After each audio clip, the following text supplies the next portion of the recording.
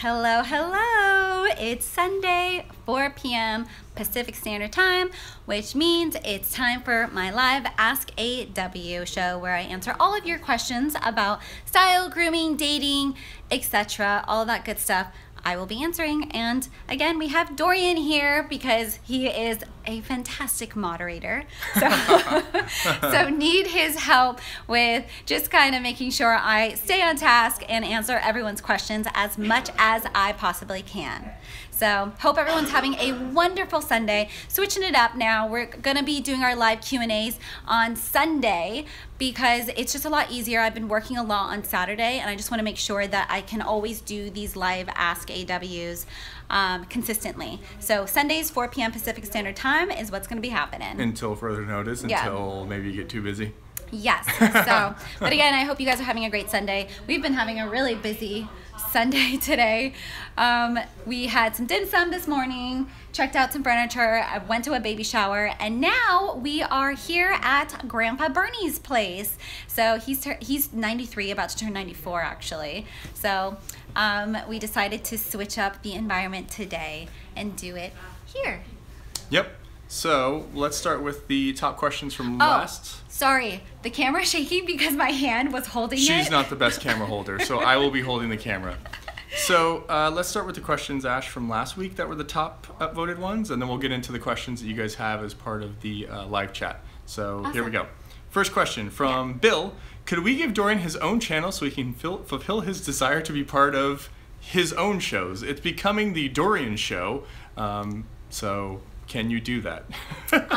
Stop hating and stop being greedy. I need someone to help me stay on task, and he does a great job. And I think you'd rather these AskAW live Q&A sessions go very smoothly and fastly, and I'm constantly answering as many questions as I can, rather than me looking down at my phone trying to go through questions.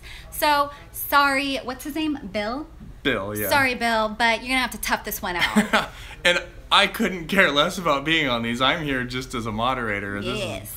Trust me, I'm not looking for my own channel. I've got a channel. It's called Ashley Weston. All right, let's go on to the next thing. Next question. What age, Andrew Clark asked, what age should I start dressing like a gentleman? I am 18 years old. What age should you start dressing like a gentleman? I mean, 18, when you're starting to become an adult and stepping out into the real world and going to college. I think that when you are out of high school, that's when you're gonna start figuring out who you are and starting to dress like the man that you wanna be in the eyes of other people. So I think that it's never too early to start at 18, but if you're going to college, I know that's a little bit tough to be dressing up formally every day, but there's ways to dress timeless and casual and still be comfortable in a college setting. So you should start as soon as you become an adult, really. Great, because guess what? Next question by Gordon. How do I dress for uni without standing out like a sore thumb? So continue that thought, basically. Oh, yes. So how would you dress if you were 18 or in uni? Yes. Well, I went to UCLA. I know exactly what college dress code is. A lot of men end up dressing in college in just like sweatpants and a sweater with maybe a t-shirt and sneakers, and that's it. And it's very off-putting. I understand that they want to be comfortable, and sometimes it's finals week, so you want to be comfortable, but a really easy way to just be comfortable and casual in that college setting is to just have a nice pair of dark wash jeans, wear it with a nice fitting t-shirt or polo shirt. Even an Oxford button-down shirt with the sleeves rolled up is super easy. Throw on a sweatshirt and some sneakers, and you're comfortable but still put together. The women are going to notice you there because they're going to be like, wow, like this guy dresses amazing, especially in a sea of just like frat boys, that like slobs that look just like slobs.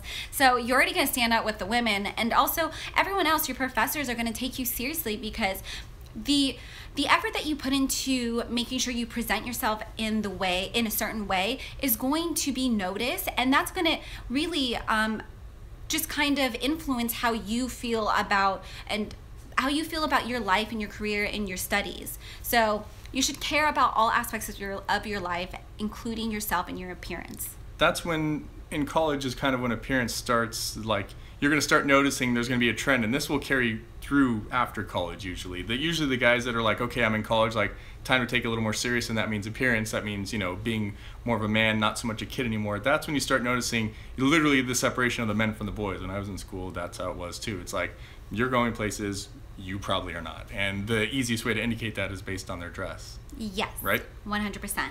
So, Bernie, get over here. Oh, yeah. You guys want to see Bernie? Here's Grandpa. And Grandpa believes in a very strict dress code and always presenting the best version of yourself. Right, Gramps? Yes, that's correct. Yeah, and he's 93, about to turn 94, and he's like, no, you need to always be well-dressed, always, right? But I think you should be dressed, well, conservative, well, like myself at all times. Yes. If you can. Yes. And I like that. I like to be dressed. All right. Thanks for joining. And thanks for letting us film here. You're welcome. All right, we'll get back to everyone else's questions. One thing. Yes. I can't talk. Oh, no. In the middle of something, Bernie. We're in the middle of Q&A. A little slower. Okay. A lot of people can't pick that up. Okay. Yes, I'll talk a little slower. I get a little excited and I talk fast. That's what Bernie says. Next question. Let's see, I just lost it here. Sorry.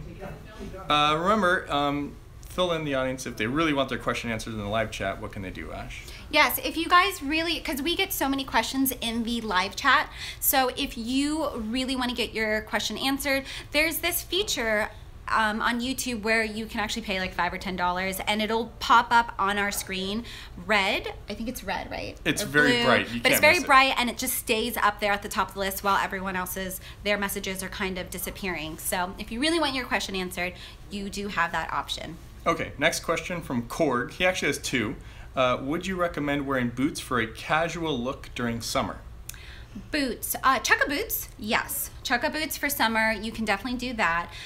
Any other kind of casual boot, no, it's just too heavy. So you want to save your other lace-up casual boots for the fall and winter, but not for summer. Maybe for early spring because it's still a little chilly sometimes, early spring, but that's it. For summer, you really want to break out your chukka boot, your driving mocks, penny loafers, sneakers, those types of more breathable shoes, but no heavy-duty casual lace-up boots at all.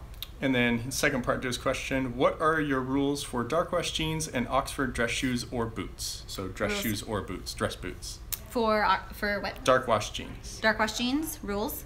Oh, dark wash jeans for Oxfords, I would say, I mean, there's not really a rule. You can wear your dark brown, black ones. I always like to have like a little bit of cuff on my jean. Like I like to cuff my clients' jeans and wear it with a t-shirt or Oxford button down tucked in. All year round? For most of the year, not for winter. For winter, that's when I default to boots. Boots are just gonna keep you warmer, protect your feet. Lace up, not chukka boots. No, not chukka boots. Lace up, casual leather boots that are, I like to pair those with jeans during the winter because they're really going to protect you against the elements. And they look great with any outfit. And it's honestly, it's very interchangeable. So depending on what time of year it is, what the weather's like, switch your outfit. So you could keep the same outfit and just switch out the pair of boots for Oxfords and vice versa. Again, depending on the weather outside.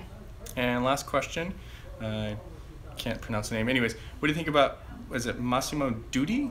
That brand? Yeah, Massimo Dutti. That we see this at the mall a lot, and we had you actually try. I had Dorian try on a couple of their jackets, and they fit great. Actually, I was really surprised. The price point is pretty nice, and the fit was really great.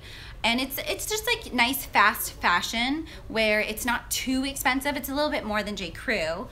But it's not that bad, and I thought the fit was really great. It does fit more of a taller gentleman, but that's really all I don't really have any thoughts outside of that because I've only tried it a couple times on you. How was the material and construction and all that? Material for the price point I thought was not bad. So it's because it's a cheaper price point, so you can't expect the construction and the fabrics to be super luxurious and high-end. So I thought that it was appropriate for the price point. Okay. All right, let's move on to the stream questions. Let's see, let's go back. Sweden in the house, thanks. Does anyone else plan their day around this? Yes, we do. I I hope you guys do. Thanks everyone for joining and tuning in to the live Q&A. So again, I said this in the top of the video, but it will be every Sunday at 4 p.m. Pacific Standard Time. Thank you all for joining. And then, Ashley, what is your ethnicity? I am half Vietnamese and half French. There you go. What should I wear to getting coffee? Getting coffee, so usually that's a daytime thing, but if you're getting coffee, I like just something easy, so Oxford button down, tucked into some dark wash jeans, throw on a pair of loafers, a dress belt, that's great, or throw on a t-shirt with some jeans, like like a gray sweatshirt with some jeans and sneakers, like a Nike sneaker or some Stan Smith. And I think that's just a casual, but not trying too hard, comfortable outfit.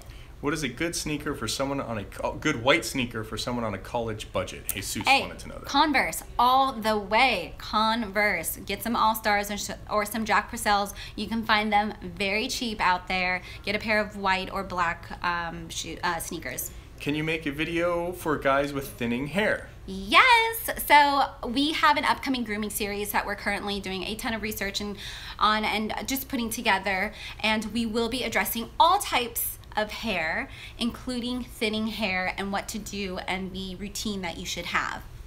Thoughts on tattoos? Tattoos? I like them on some people. Dorian, no, he's very clean cut. I don't think he could pull off a tattoo situation, but there's definitely some men out there that I love, like their sleeves.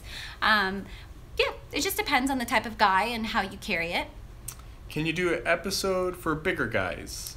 Yes. No, hold on, no. Well, anytime there's fit differences, I know this because I deal with the back end. Anytime there's fit differences for every body type, you always mention it in your men's clothing fit guide series. So watch those videos. If there's a note that's different than what it actually is saying based on the body type, she will always mention it. So I definitely do. Always do that. We will probably come out with a series specific to that at some point, but it's not going to be recent. So you're doing yourself a disservice if you're watching her fit guide series and going, well, that doesn't apply to me, because she will absolutely mention it. Yes, I definitely do address different body types throughout my fit videos, like my fit guide videos. So if there is a relevant point for a certain body type, I always address it. Yep. Check out the Henley video if you want to see a good example of that. Why don't you like skinny jeans, Ashley? Is slim better for men? Yes. Well, this depends, because larger gentlemen, so broader men with bigger thighs that have maybe a little bit of a stomach, they should be wearing straight fit jeans. I like slim fit jeans for thin to average built men. The only time I ever like a skinny jean on a man is for a very, very thin guy, where the slim fit jean actually ends up looking big on them. So that's why they have to go down to a skinny fit, but it's usually based on a brand. Sometimes they like one brand over another, and that brand slim fit is more of a relaxed fit. But the reason why I don't like skinny fit jeans on men, like skin tight jeans, is because it just looks like they're trying to be a teenager, and that's not a great look. It never looks good when you're trying to be younger and look younger than you really are. You should dress appropriately, dress confidently and timelessly, rather than trying to mimic some kind of punk little teenage boy out there. So I think what you're trying to say, if I'm hearing you correctly, is your jeans should fit how you propose, which is, pinching X amount on either side, regardless of what the slim, skinny, whatever it is, because different brands are going to be different. But the majority of the things you recommend are slim fit, but that could change based on whatever brand. Just follow the fit rules, which are independent of the type of jean it is, basically. Yes. And I have a whole fit guide about how your jeans should fit, so check that out. Yeah. Let's see. I'm 23 and look like I'm 17. What can I do to make me look a little older? We've been asked this before, but if you want to go over it again, it was in an AskAW video, kind of one of the early ones, if I remember correctly. But what can Anthony do if he's 23 but looks 17? I know you have this problem. Yes. You personally. I mean, I am almost 30 and I look like I'm 15, 16 years old, so I totally understand.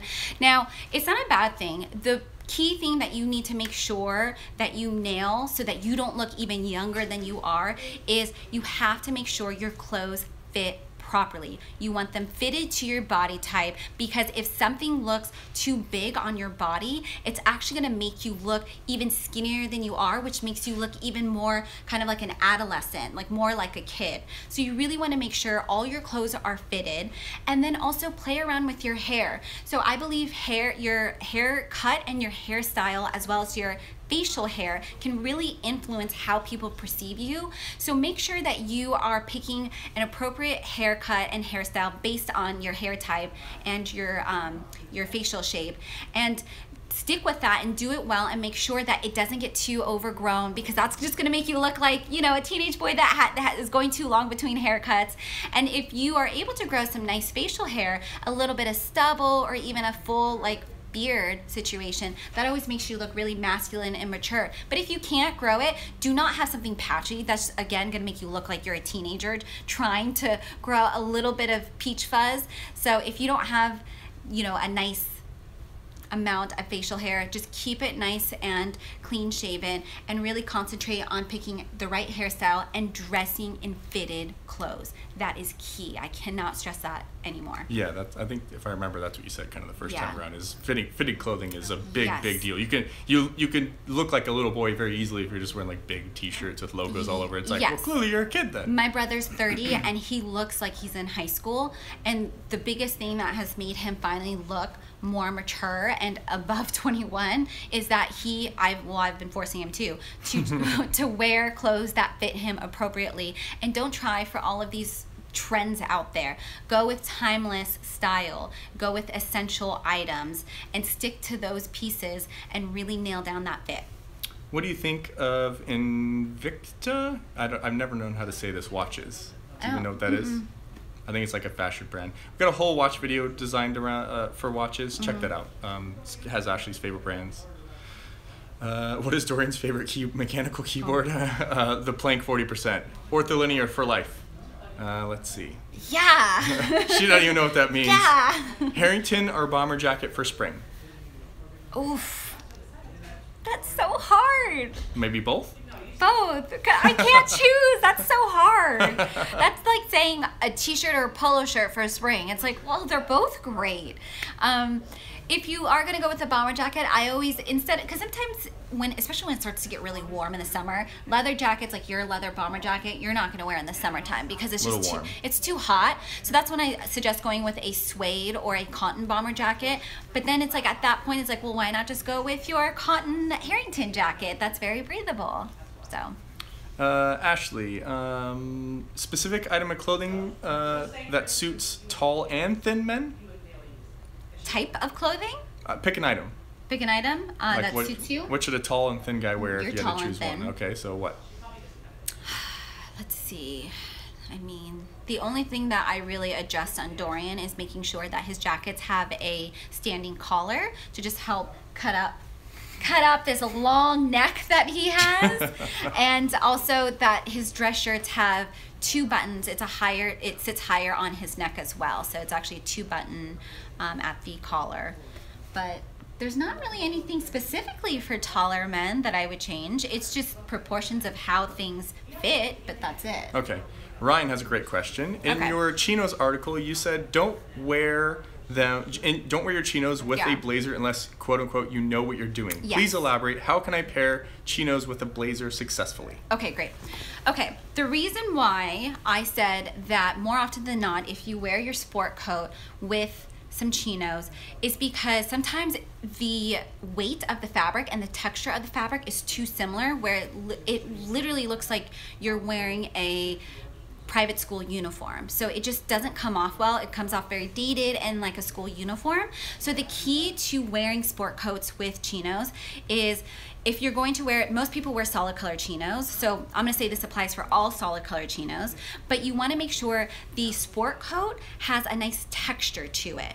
So you don't want the texture of your sport coat and the weight of your sport coat to be similar or even identical to the fabric of your chino, because sometimes there's sport coats out there that have that same cotton canvas material to the sport coat. So you want to make sure that the wool sport coat has a nice texture to it.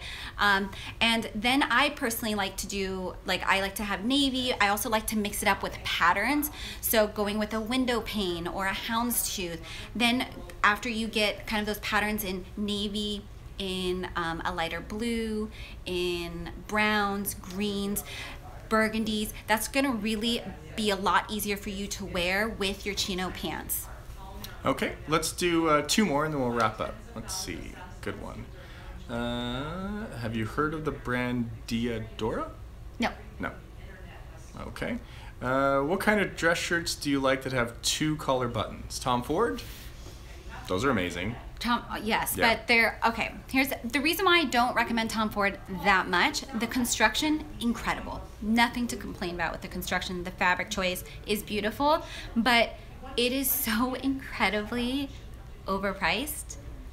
The price tag is like crazy. And if I had the money to just throw around, I would just go shop at Tom Ford, because the construction and everything is beautiful, but I don't think it warrants $1,000 for a t-shirt, $6,000 for a bomber jacket.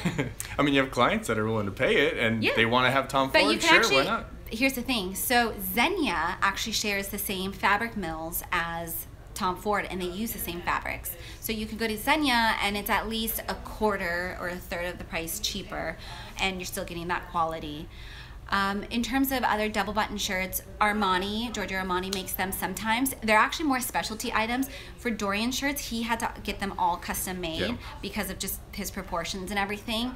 So And they're cheap. They're like, cheap is relative, Yeah. obviously, but I've had them for some of them for like 5-6 years. So Yeah. they're like 50, 60, 70 bucks. Depends on cost per wear is nice. Yeah. In the end. Definitely. Last 2 questions. Are stacking on jeans bad? Yes, 100%. That's no question. Your jeans should never be that long where you have a bunch of fabric just stacking at the ankle. It ends up cutting your legs off short, at the ankle or a couple of inches above the ankle. So now your legs look really short compared to your upper half of the body. So make sure to get your pants hemmed with a slight break to no break, depending on what you want.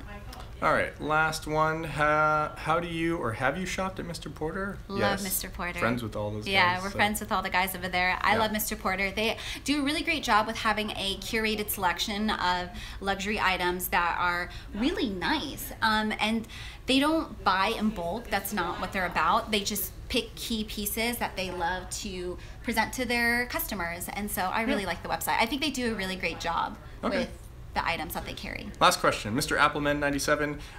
You mentioned you're doing a whole grooming series about hair and stuff like that. Are you also going to be planning some videos about fragrances? Yes. So our grooming series is going to cover hair, skin, and also fragrances. So all of that good stuff that really you're putting on your skin, hair, all of that good stuff we'll be covering. Very detailed. And that's why, please be patient. It's taking us a while because we are having to do a lot of research, interview a bunch of people. We really want to make sure that this is going to be very thorough and helpful for all of you all out there. Working on some collaborations with people that are well versed in that area too. So it should be a fun one.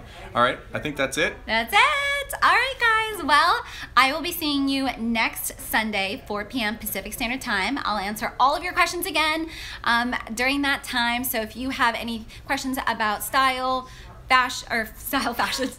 grooming, etiquette, dating, life advice that you want, be sure to leave it in the comment section below in this video, because we always will check and answer the highest upvoted questions will get answered. So leave your questions below. Also upvote the ones you want to see answered next week. We always start every episode out with that one with my help. Otherwise, if you were just you, no. Last question. Okay, this guy keeps asking us. Will red leather or blue leather jackets make me look silly? Quick answer. Navy jacket. Do a navy jacket. Red, yes. Yeah, red jacket is going to make you look silly, of course. Watch Eddie Murphy's first stand-up special and see why you should probably never wear a red leather jacket. All right, guys. Have a great weekend. Okay. Oh, and we have a video coming out Monday. See you then. Bye. Bye. Mwah.